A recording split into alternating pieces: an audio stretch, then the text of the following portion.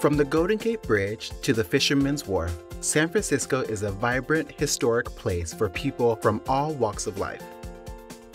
But this city is home to one community in particular, the transgender, gender nonconforming, and intersex community.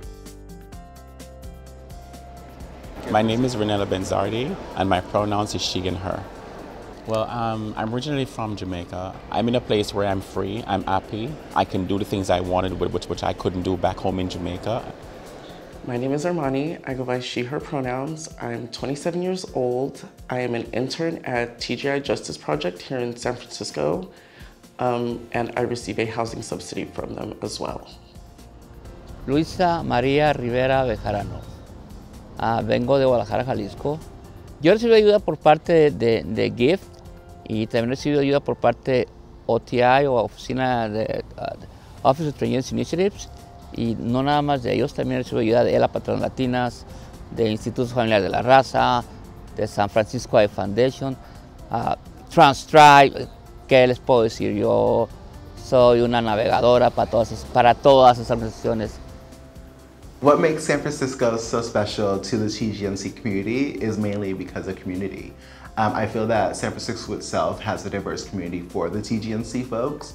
And you know, we're able to prosper here, whether it be through professional or just entrepreneurship if we have our own self-development jobs.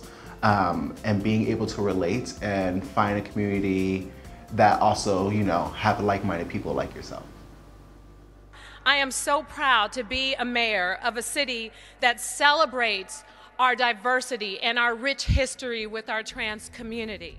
In recent years, thanks to Mayor London Breed's strong commitment to equity and the efforts of local community leaders, the city has made historic investments into transgender communities. So I'm so proud that San Francisco continues to push the envelope, continues to be put on the map when it comes to transgender rights. And the work that we've done together, including the Trans Home SF and a commitment to end trans homelessness in San Francisco, has truly been transformative. The first program around universal basic income for transgender people in San Francisco. We invested resources and helped to support Lyon Martin in terms of all the work they're doing, but the security that they need to ensure that people can get health care and support and resources without fear of being attacked. I have been receiving the housing subsidy since June 2020. The housing subsidy has benefited me greatly, mainly because, you know, I don't have to worry about like how to manage my finances in a way that like may cause me to participate in risky behaviors. And I can definitely see it benefiting a lot of the TGI community, just mainly because, you know, when I was first brought into the program, me and my sister lived in a tent on Willow Alley. And it was very stressful, you know, I had never been in a situation like that before, and Miss Janetta Johnson, came walking down the alley. My sister was there and she grabbed both of us up and put us in a hotel room. And we stayed in hotels for probably about 6 months before we got our housing. And it was just like such a relief, you know, to not worry about like, the alley is just not like a place you want to be, you know, because it's just, people just look down on you and it's just dirty and nasty and it's not a safe place, you know.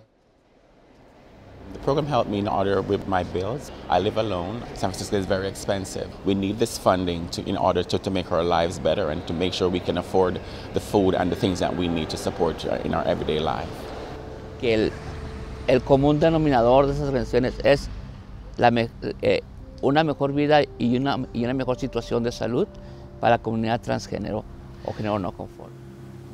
So here at the Transgender Cultural District, our organization helps to preserve trans history right here in the Tenderloin. We serve the TGNC community here in the Bay Area. We try to find avenues for them to grow professionally or economically, whether that be through the multiple programs that we have or the multiple programs that our sister orgs do have. Despite the city's notable support in recent years towards services for trans communities, the unfortunate reality is that these organizations still struggle to meet the high demand for their services. we know that the transgender serving organizations receive less funding than organizations doing similar work for different populations. According to a report from Funders for LGBTQ Issues, for every $100 awarded by U.S. foundations, less than 5 cents support transgender communities. Do I think that our organization receives enough funding from the city? Yes, and no. Yes, because we're still doing the work. We're still at the forefront of helping the TGNC community get these things done. But no, because at the end of the day, we're still a very small team, and there's a lot more opportunity within the district and other organizations that we can employ more trans and gender nonconforming people.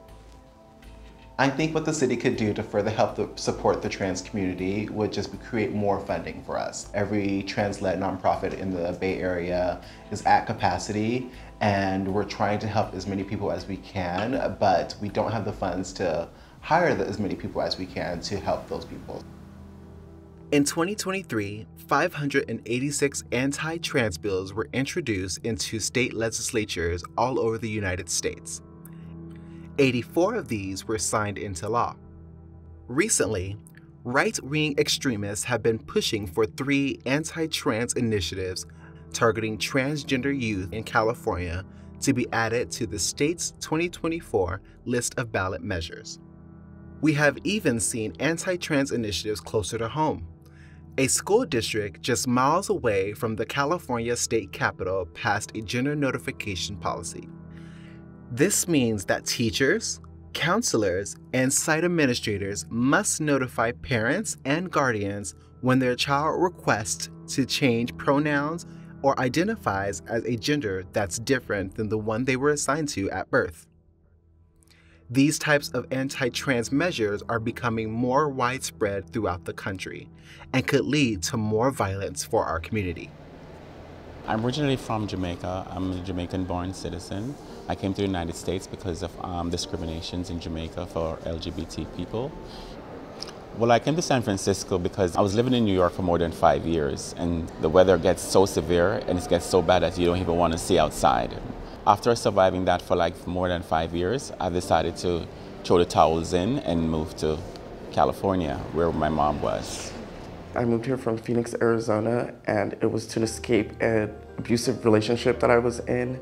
I was heavily, using substances, and it just wasn't a good place to be, I just need a whole new fresh start. So I don't even think of it like living as a trans person. I just think of it as living as me, everywhere I go, there's someone like me.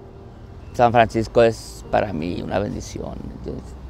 ¿Quién más tiene una oficina de iniciativas transgéneros en el mundo? ¿Quién más tiene un distrito transgénero en el mundo? Pero yo tengo mi familia en México y me dicen, vente para acá, ¿qué estás haciendo allá? Le digo, mira, porque yo San Francisco no lo dejo para nada, porque aquí está mi familia escogida, aquí están todos, aquí están, algunas me quieren bien, otras me quieren bien lejos, pero aquí están todas, ¿verdad? Aquí están todas. Para mí, esta es mi casa. Yo siempre he dicho, esta es mi casa. Dios no lo quiera y no pienso que vaya a suceder, pero si yo me volviera a quedar sin hogar, no, sin vivienda, perdón, yo sé que no voy a quedar sin hogar, porque San Francisco es mi hogar. Yes, we had to turn away people due to lack of capacity. For an example, it used to be our Entrepreneurship Accelerator program. In the beginning, we only could take 8 people, and we had over 170 applicants for that. So luckily, we were able to grow from that and ask to see if we can, get more assistance with that. So now we have 16 people. The funding, it opened doors. It opened a lot of possibilities. I wanted to, maybe go back to school, certain things I couldn't afford, I can afford it, and stuff like that. So it's a very essential program, and it's, and I'm grateful. Receiving services here in San Francisco has definitely impacted me in a positive manner. It's allowed me to focus on other venues in life, such as career development and employment. It has definitely inspired me to give back to the community and pursue my goal, which is to open my own nonprofit and run it and support other people just like me and their goals in life. En mis sueños, yo nunca pudiera haber podía haber costeado todos los gastos que requiere una transición en términos quirúrgicos. Y gracias a San Francisco, a la ciudad de San Francisco, al Departamento de Salud Pública de San Francisco, pude completar mi transición después de más de 45 años. There is so much that we're doing here in San Francisco, and it would not happen had it not been for this incredible community, continuing to push the envelope, continuing to advocate, continuing to make sure that this community is united in our fight to ensure that the support that is available, not just to the LGBTQ community as a whole, but there is a specific focus on the trans community for resources, for services, based on a lot of the challenges and disparities that continue to persist. This community represents wholeheartedly the resiliency of what it means to be a San Franciscan. San Francisco has always been a safe haven for transgender communities. The many experiences, contributions, and cultures of trans San Franciscans helped build the city's iconic history. However, given the uptick of national anti-trans sentiments, we need your allyship now more than ever. Ahora más que nunca ocupamos el apoyo de todos los aliados. We need your allyship now more than ever. we need your allyship now more than ever. Learn our stories, support local trans organizations, and share this video.